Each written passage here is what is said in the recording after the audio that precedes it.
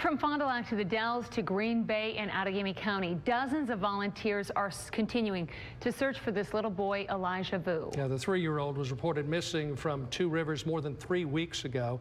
Vue's mother, Katrina Bauer, and Jesse Vang, the man who was caring for him when he went missing, are both scheduled to be in Manitowoc County Court tomorrow for preliminary hearings. The two are charged with child neglect. As part of our continuing coverage, Fox 11's Emily Matesic explains why volunteers refuse to give up their search for the toddler. What brought me out is just looking at the little boy and his eyes and the innocence. The disappearance of Elijah Vue continues to weigh heavily on the hearts of many in Northeast Wisconsin. Since I'm from the area and I have a 4.5-year-old son myself, so I figure I want to help. And we all have kids, some have grandkids, and just going out here to help. And we'd want anybody to do that for our families. Close to 25 volunteers combed the more than 700 acres of the Bubolz Nature Preserve in Grand Chute, looking for anything that could help find Elijah Vue. We have been kind of off the trail, so we've been looking in places that maybe wouldn't be on the beaten path to try to see if we can find any evidence. One volunteer even put a drone in the air to check hard-to-reach areas. The search very organized to make sure as much ground as possible was covered. They kind of divided it into like 4 quadrants and sent groups in each quadrant to try to make it a little bit easier. The search area is rugged and vast, and according to volunteers, a bit overwhelming. The Grand Chute Police Department showing up at the search, acting as a liaison for the searchers, not only offering advice to volunteers if they find something suspicious, but also willing to check things out too. We're not partaking in the search today. We're just assisting the citizen volunteers who are out here searching, giving their time to help find things, and anything that they find, they can run it through us and we can help them out and point them in the right direction if anything is found. While volunteers know they're looking for a needle in a haystack and they don't even know if this is the right haystack, they feel they still need to try. It can be a little frustrating the longer you're out here and you don't find anything, but at least I feel better knowing that I'm doing something to try to help find them. You never know. You never know what could be. So have to keep trying until we have an answer or a solution. And while these volunteers might not be able to search every day, they say they'll always be on the lookout until Elijah Vue is found. In Grand Chute, Emily Matesic, Fox 11 News.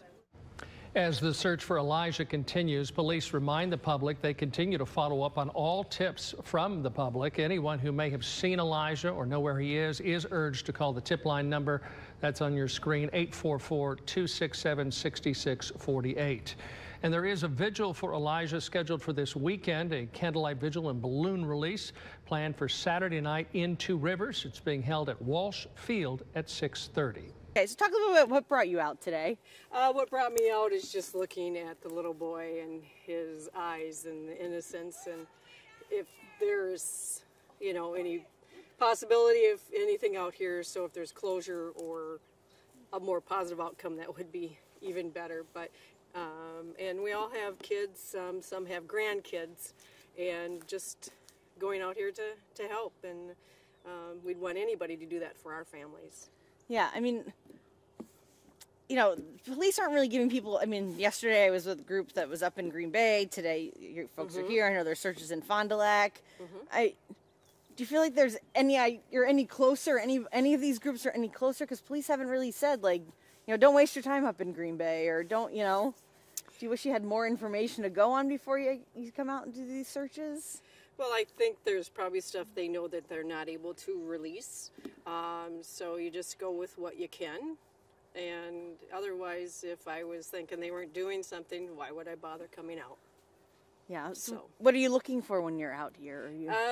Well, we're looking for if anything looks like it's freshly dug up, broken off, which you got to be careful because this is deer country and other little critters and snakes and different things I've heard are out today.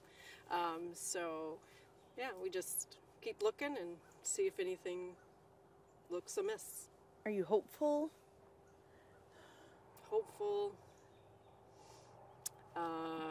Probably not at this time, for the length of time since the 20th of February.